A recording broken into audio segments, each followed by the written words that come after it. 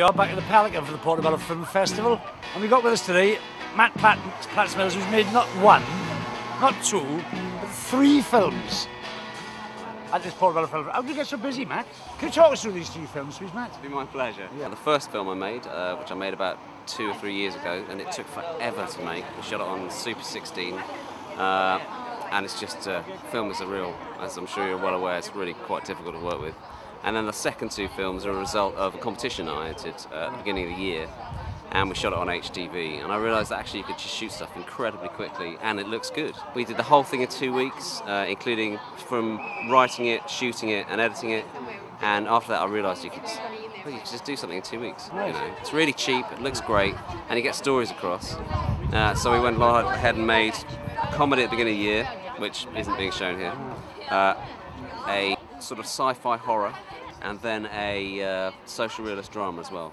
If you need anyone to help you on this science fiction horror thing, we know plenty of ugly bastards we can send you away, all right? That's Matt Platts-Mills at the Portobello Film Festival. Thanks. Thanks.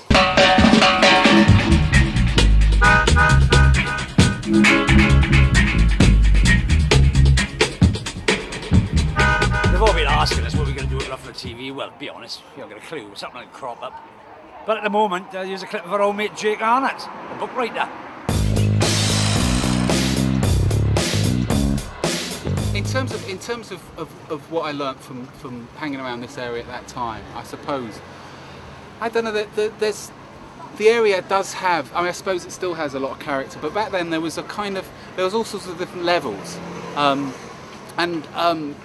you know, there's a big kind of squatting scene. There was the kind of rock and roll things going on, of course all the Afro-Caribbean stuff, and I suppose, like, in lots of ways what I write about is those parts of London where all these things sort of up against each other. I mean, I've written a bit about this area, but not very much. I mean, Rachman, of course, turns up in the first book, and you know, the feeling of kind of West 11 around that time was very different than it is now.